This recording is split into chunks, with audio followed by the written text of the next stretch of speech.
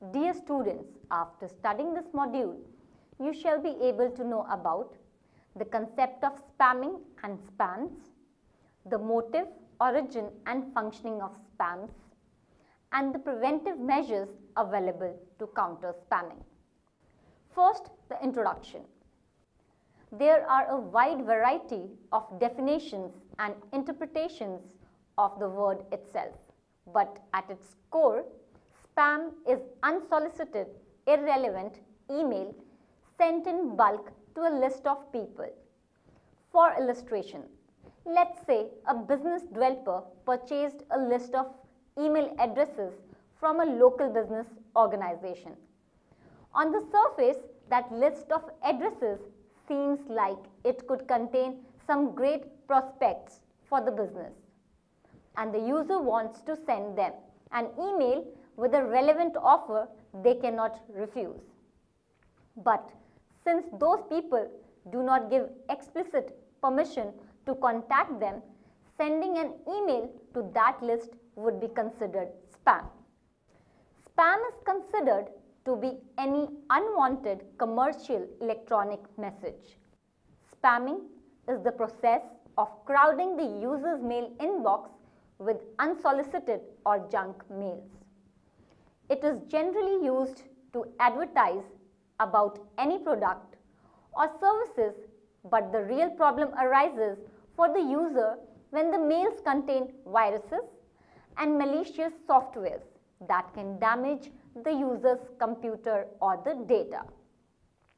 It is often a source of scams, computer viruses and offensive content that takes up valuable time and increases costs for consumers, business and governments.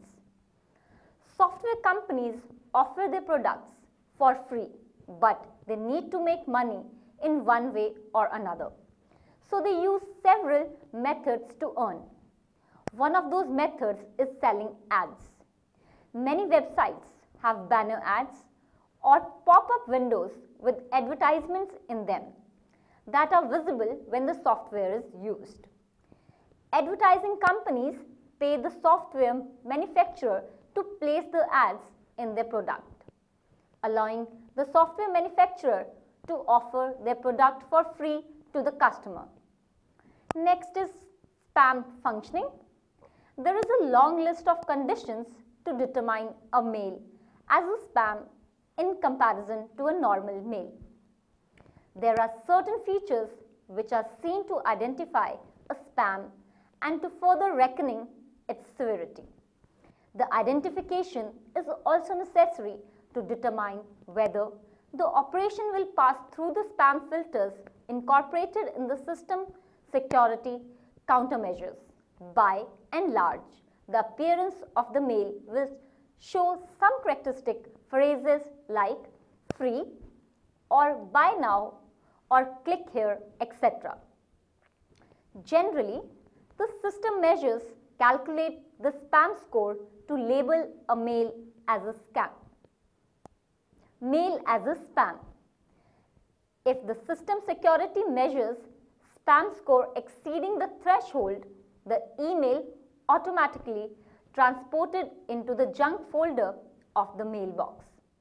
However, the determination of such spam score is not consistent for every mail server, and the administrator may pass some mails through as a normal mail. Obviously, the filters are unable to function as they are entrusted to do. It is important to know that the spam mails are not always passed through.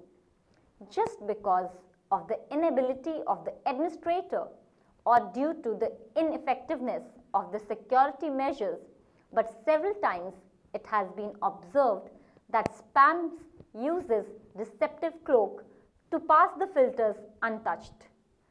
Almost all the mail servers are equipped with the option available for the user to help the administrator to identify the spam, and hence they provide the indications like mark as spam or this is junk. Spam filters or one mail server is though sync up with the other mail servers and to each other to share the identification of spam in every possible route. For the reason of safety, mechanism of spam filters is not published, or else it would give an opportunity to the spammers to bypass the filters and fulfill their intentions and harm the users. Now the question arises that despite of such security measures, how a spam is able to infringe the filter? The answer is the mistakes of the users while handling their mailboxes. No doubt, many internet service providers are directly or indirectly enabling the spammers to create and peddle the spam products into the web world. As a general rule, marketing to spammer is far more profitable than being a spammer. Next is obtaining emails for spamming. There are several ways spammers acquire email addresses. Spammers buy the email addresses from someone else or purchase software that gathers email addresses off the internet, or even hack into the online providers and send users bogus deals to fraudulently acquire users' passwords and email addresses. If someone belongs to a news group or ever entered a chat room or signed up for a newsletter or posted on a bulletin board or placed an advertisement on any classified ad page or sent an e-card or entered any sweepstakes or signed up for anything that required to provide the user's email address, the address can be harvested. The only exceptions are secured server sign-ups and an opt-in list that secures its address list in databases that cannot be accessed by robot software. First is online surveys. There are several websites available which ask the user to fill out their survey forms so they can improve their service better. Most of those forms contain small check-in option box which generally says about the reception of information or newsletters from the respective website. Once that box is checked, the mailbox becomes prone to be flooded with the spam messages. It is, however, not necessary that not checking opt-in box will not draw the spam mails. They may get in the mailbox remotely. Second is email address displayed on a website. This is the way of getting email addresses effortlessly. In the humongous world of m-commerce and neck-to-neck competition, almost all of the business firms or individuals are having email addresses readily available on their marketing websites in order to connect with their consumers directly. The consumers also in goodwill share their email addresses with the business partners, respective reasons. The list of such unprotected email addresses are easily swept for the purpose of spamming. Next is spywares. Another way to obtain email addresses for the system list is introducing a malified spyware to the system. Spywares are small script so designed that it can track the movement of the system on the internet, and it is done without the knowledge of the user of the concerned system. Spywares are generally unsolicited programs which are unknowingly downloaded by the user either directly or as an accessory to a downloadable operation. Spywares were originally created to assist marketers to track the advertising campaigns and prepare statistics of operational and non-operational data. The problem related to spyware is that it has an ability to collect and transfer personal data present on the infected system. Not to mention those data contains important informations including email addresses. These spywares leak the email addresses to the unscrupulous members of the cyber community. Spywares can also get into the computer system through cookies even after removing the cookies. The spyware can remain and continue to track the movements on the internet. If any freeware has been downloaded in a computer, there is an increased chance of spyware intrusion which may be sending information without the knowledge and permission of the user. Next is preventive measures. It is always recommended to read the fine print before filling out any survey form or information form and to avoid providing any personal email address which could be misused. Although virus updates and up-to-date security programs are available, it is wise to open any suspicious mail with caution and not directly open the attachments of mail identified as unknown. Emails containing executable files are mostly dangerous and must be avoided. Any email containing softwares attached as an attachment could put the system security and performance at risk. Malicious softwares can corrupt the computer system and even hijack email account to use it as a host of virus dissemination. Frequently, spammers send mails with an appearance similar to the people known to the user. This is known as spoofing. In case of even a slight degree of doubt about the email, it is recommended to scan the mail by using security programs like anti-spams, antivirus and firewall softwares. Anti-spam software scans email before they reach the computer system and automatically gets rid of known spam. Most internet service providers, ISPs, offer this service, sometimes for a monthly fee. Many free email services also offer anti-spam services. Antivirus software can help protect the computer system from computer viruses. It can also help remove known viruses from an infected computer system. A personal firewall is a software package that will assist the user to regulate data that is received and sent from the system.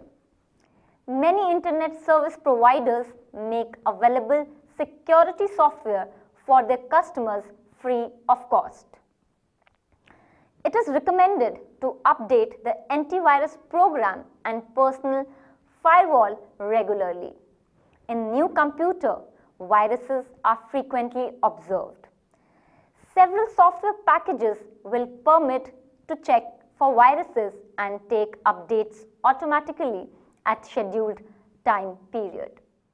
Original spam programs and various threats will be seen at many time intervals, and there is no safety package which is completely safe.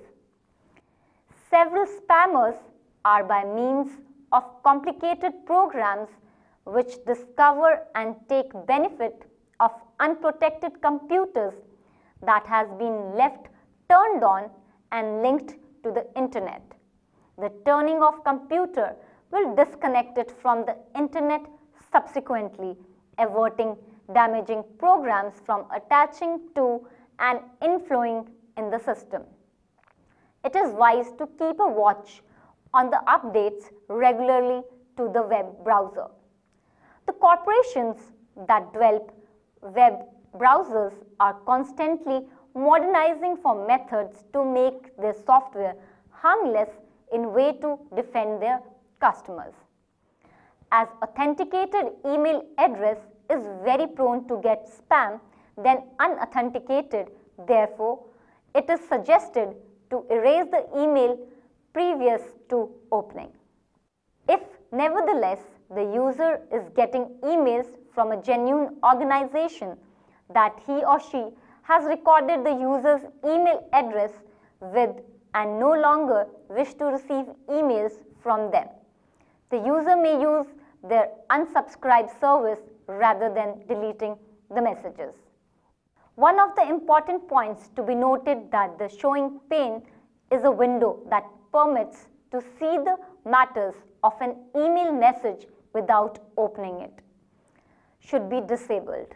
The undetectable programming code which the spammers frequently apply can be triggered by the preview pane. Maximum of email programs offer the choice of turning off the preview pane. Keeping updated and managing the various settings of the control panel of the system is necessary so that the system will not receive spam mails. We'll end this module with summary. Spam is considered to be any unsolicited commercial electronic message. It is often a source of scams, computer viruses, and offensive content that takes up valuable time and increases costs for consumers, business, and governments. Spam emails are also known as unsolicited commercial email or unsolicited bulk mails, junk mails, and irrelevant newsgroup cross-posting. Spam mails are successful to get the attention and interest of the users by giving attractive content in the mails. Spam filters consider a long list of criteria while judging the spamminess of an email. Each factor is weighed and added up to determine a spam score, which then determines whether a campaign will pass through the filter or not. There are several ways spammers acquire email addresses. They buy them from someone else, purchase software that harvests email addresses off the internet, hack their way into online providers. Spammers get access to the email addresses when the user registers to any email service, forums, or blogs by hacking the information or registering as genuine users.